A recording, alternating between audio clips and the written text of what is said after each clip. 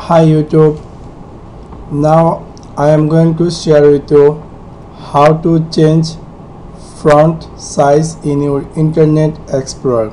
So let's take a look how to do that. Simply click on Tools and then click on Internet option. After that, in General tab will appear. Simply in down appearance, simply click on Accessibility. When you click there, you will see a screen just like this. Simply check ignore font size specify on web page. Then simply click on OK and then click on OK.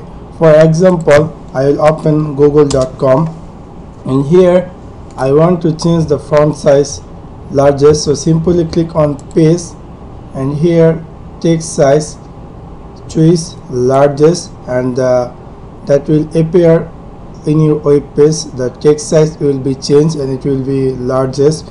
Also, if you want to smallest your text size in your web page, simply click on paste and then text size simply click on smaller and it will change it to small.